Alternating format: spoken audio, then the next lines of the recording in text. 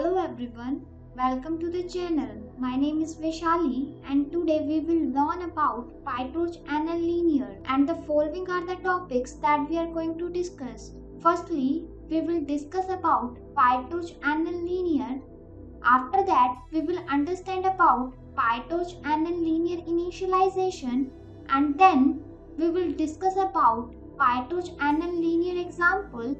And after that, we will understand about PyTorch nn.linear activation. And after that, we will understand about PyTorch nn.linear sigmoid. And in the last, we will discuss about PyTorch nn.linear in_features. So without any delay, let's jump to the topic and discuss about PyTorch nn.linear. Before moving forward, we should have a piece of knowledge about the linear equation. The linear equation is in the form of ax is equal to b, where we can define x as an input and b as an output, and a is defined as a weight. PyTorch nn.linear is a module which is used to create a single layer feed-forward network with n inputs and m outputs. So, let us understand the concept of PyTorch nn.linear with the help of an example. Here is our example. Firstly, we will import the library as import torch. After importing the library, here we are declaring the variable by using torch.nn.linear function. And after that, we are printing the network structure, weight and bias using print function. Now execute this cell and you can see that the network structure, the weight of the network and the bias of the network are printed on the screen. Now move forward and discuss about PyTorch nn.linear initialization. As we know, the nn.linear is a module which is used to create a single layer feed-forward network with the help of n inputs and m outputs. PyTorch nn.linear initialization, in which we can also create the feed-forward network with the help of the input and outputs. Now, let us understand the concept with the help of an example to clear our doubt. Here is our example. So firstly, we will import all the necessary libraries such as import torch and import torch.nn. After importing all the necessary libraries, here we are creating a model class using init and forward methods. After creating the model class, here we are declaring the variable by using torch.random function, and then we are initializing the optimizer, and after that we are declaring the output variable by using torch.random function, and in the last we are declaring the variable by using model.linear.weight.clone function. Now execute this cell and you can see that the feed-forward network is printed on the screen. Now move forward and discuss PyTorch.linear example and discuss the PyTorch nn.linear example. The nn.linear module is used to calculate the linear equation. The linear equation is in the form of ax is equal to b, where x is input and b is output and a is the weight. The nn.linear module is also defined as the single layer feed-forward network. So let us understand the concept with the help of an example.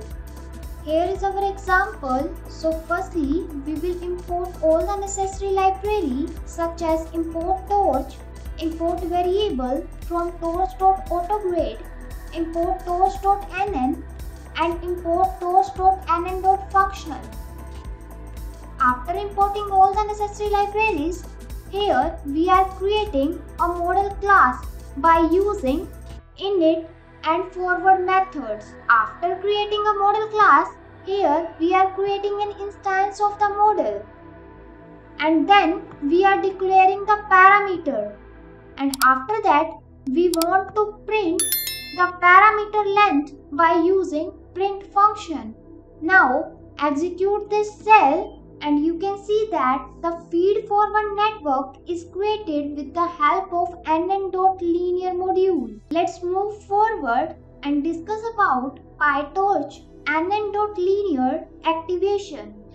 PyTorch nn.linear activation function is defined as the process which takes the input and output attributes and prepares the matrix. The nn.prelude is used as an activation function that creates the network and also fits the complex data.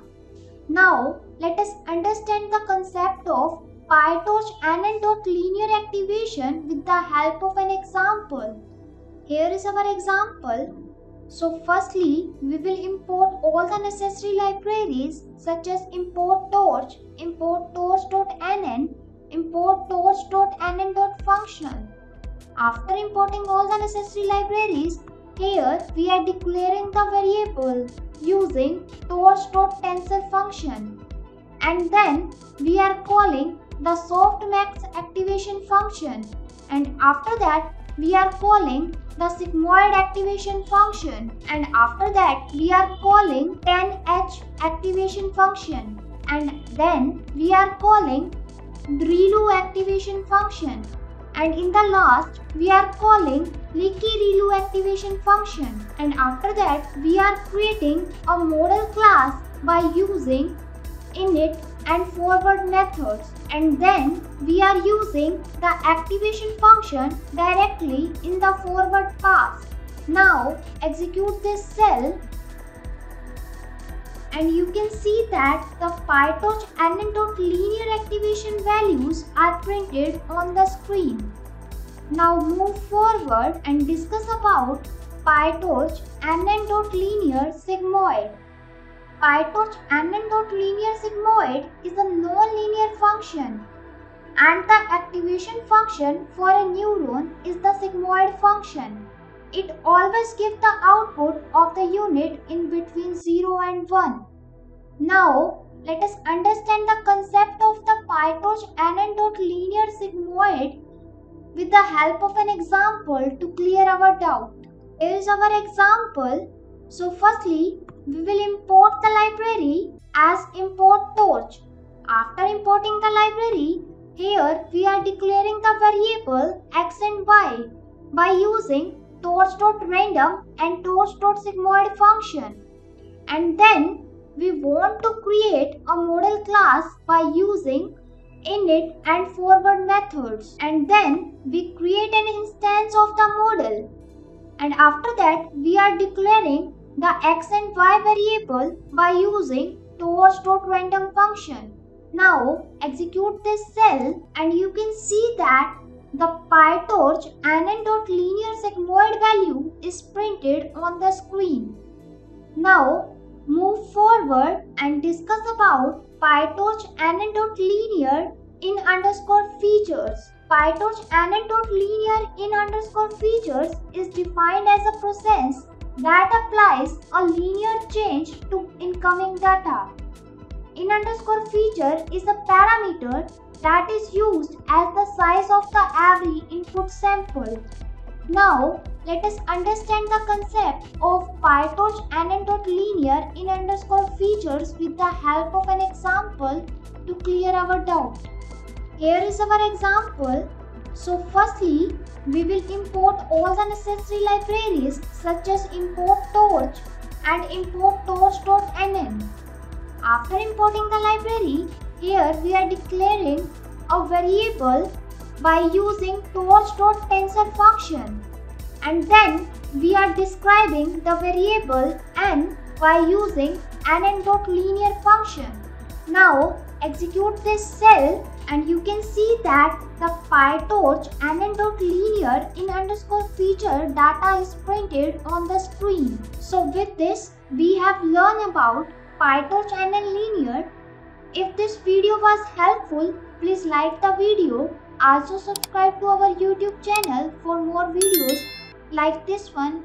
Thank you for watching. Have a great day.